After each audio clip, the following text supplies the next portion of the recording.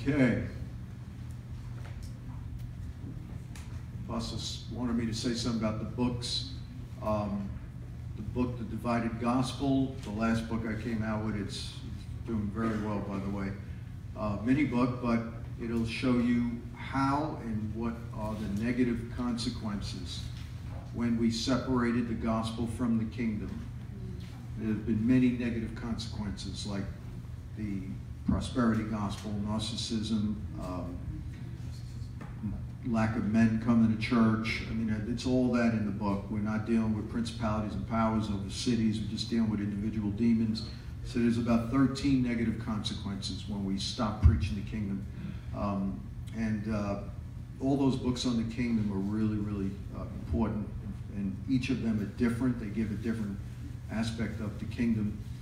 And the wineskin of the kingdom might be there.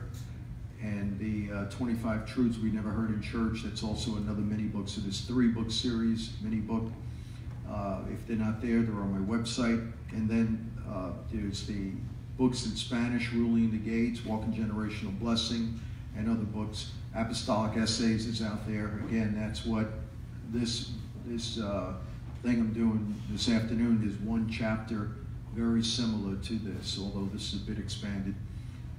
The Institute really has, this is only like a small little snapshot of what's in the Institute. So if you're really, really serious about training your leaders, there is a great discount if you join and the leaders you bring in are half of what you're paying.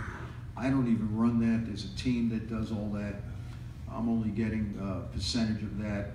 So we're just putting all the money into the kingdom of God. So there is a way to sign up for that institute.